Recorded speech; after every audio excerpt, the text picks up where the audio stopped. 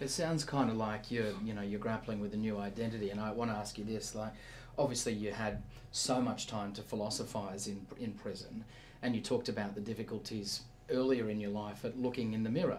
When you look in the mirror now and you think in your mind's eye, "Who is Michael Alig?"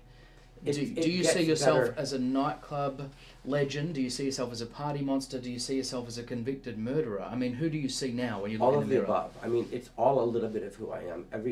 Everything that you mentioned is a little bit, but there's more. There's also, there's also the humanitarian side of me that wants to help other people. I mean, I think it's too complicated to say that anybody's this one thing. We're all kind of like mosaics of all of the things that we've done, and or think about even.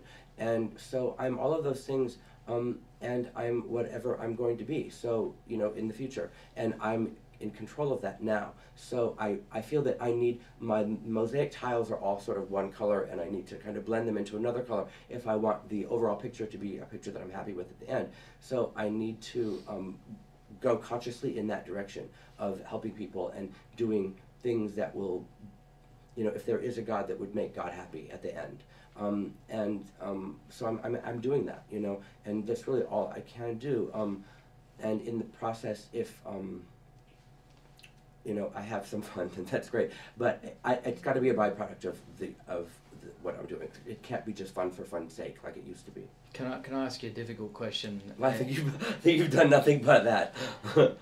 You talk about having some fun along the way, and you spoke about a period of sobriety. Is it something that you've left behind? Have you Sobriety? Yeah, have you left behind drugs? Oh, I think have I left behind sobriety? No, have you? I'll ask you honestly. Since prison, have you been able to leave behind the lifestyle that defined you before you went in? Yeah, like surprisingly easily, because I see it now as the kind of pathetic lifestyle that it really is, and I didn't see at the time. At the time, it seemed very glamorous and very exciting, and that's how it felt, But the reality and the perception are vastly different when you're not on drugs than when you are on drugs.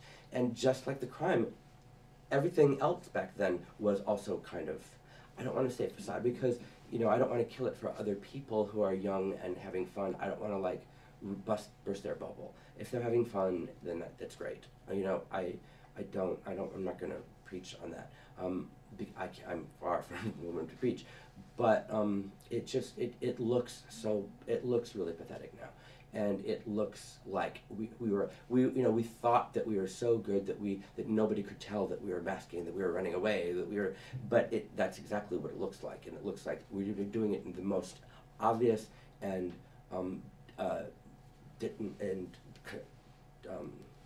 disastrous kind of way, self-destructive way.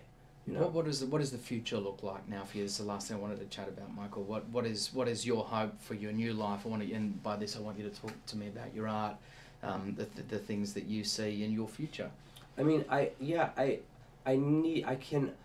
whatever the future holds for me as far as like a job or a profession or anything, it's going to be something in a creative field, because it's kind of the only thing I know how to do.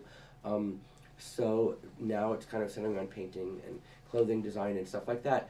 But whatever I do, I've made a decision, and I made this a long time ago, that I would do a certain percentage of whatever I'm doing, take a certain percentage of what I'm doing, and use that to help other people. And whether it be any of those things I was just telling you about. And it's not something I go on camera and I say, well, now I'm going to go feed these children, because that would be even worse. It's really, I'm doing it for me and for the children or whoever, and it's really got to be something that's done in private.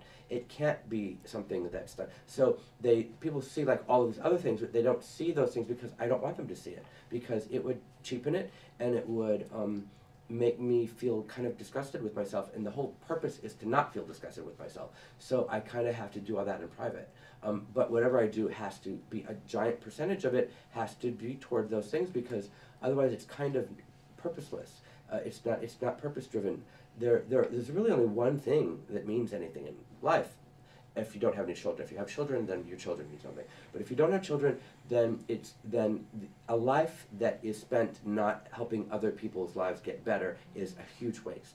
And if we live in a country, I live in a city that has is abundant with everything that we could possibly want, and living in a beautiful apartment and in a fabulous city, and we have everything at our disposal, if that person isn't actively seeking to help other people, then there's something wrong with them. And so if you have everything given to you, then you've got to spend all of your time helping other people.